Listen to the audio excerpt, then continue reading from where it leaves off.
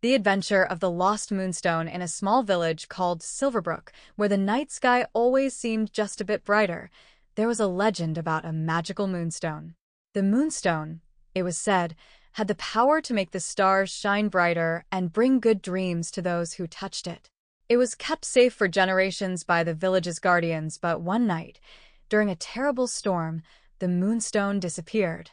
The villagers were worried. Without the moonstone, the stars grew dimmer and restless nights became more common.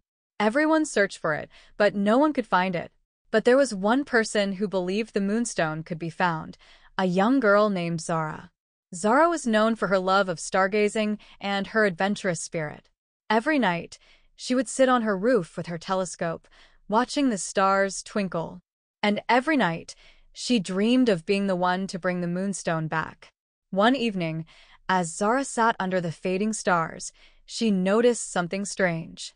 A single star in the sky was flickering, blinking like a signal. Zara leaned closer to her telescope and gasped. The star wasn't just blinking, it was pointing in a direction, leading her toward the nearby forest known as the Starshade Woods.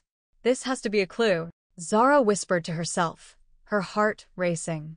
She grabbed her backpack, her flashlight, and her favorite star map, ready to follow the mysterious star's signal. Into the Starshade Woods, Zara's journey took her to the edge of Starshade Woods, a place known for its towering trees and thick canopy that always seemed to keep the stars hidden. But tonight, something was different.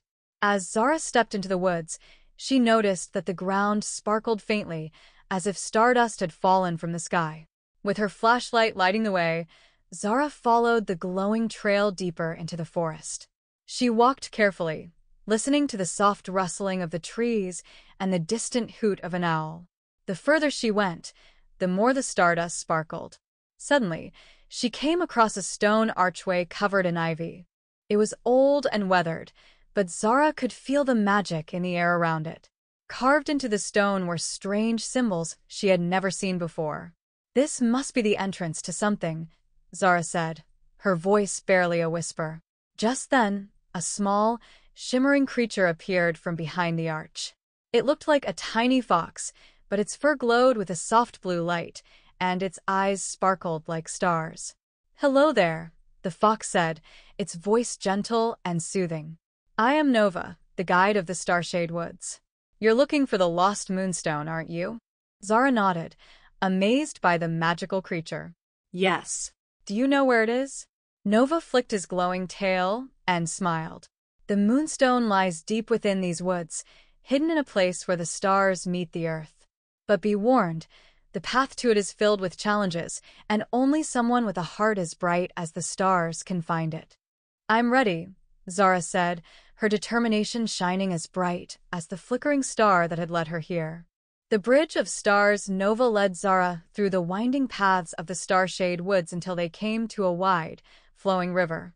The water sparkled like silver, but there was no bridge in sight. "How do we cross?" Zara asked, glancing at Nova. Nova smiled. "The river can only be crossed by building a bridge of stars. Look to the sky and find the brightest stars. Only their light will show you the way." Zara gazed up at the night sky, which peeked through the gaps in the trees. She spotted the brightest star, the same one that had led her to the woods, and focused on it. As she did, a beam of starlight shot down from the sky, forming a glowing path over the river.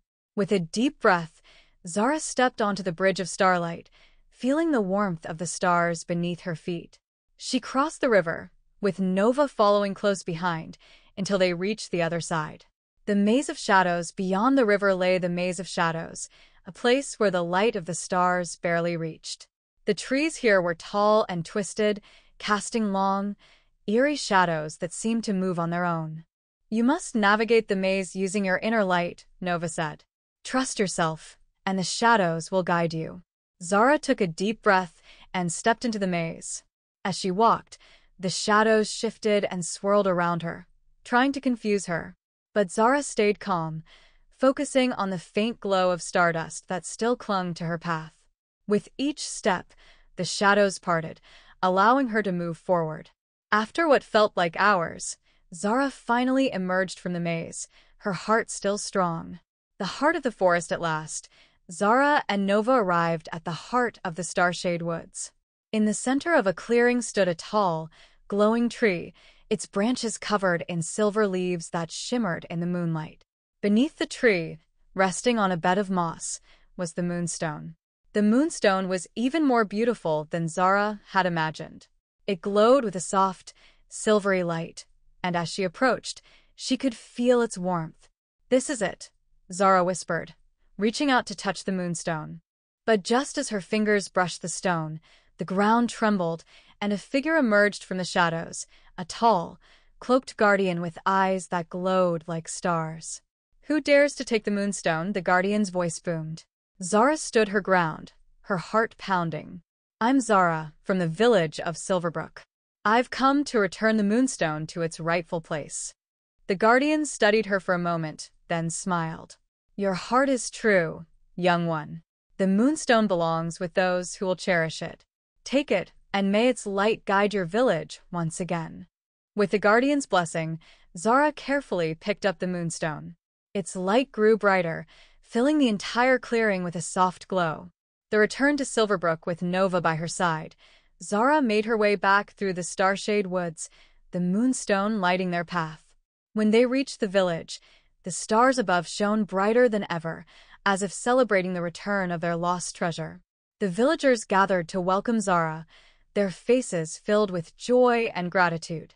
As she placed the Moonstone back in its sacred spot, the night sky lit up with a dazzling display of stars, and the village of Silverbrook was filled with peace once again. From that night on, Zara was known as the hero who brought the stars back to Silverbrook.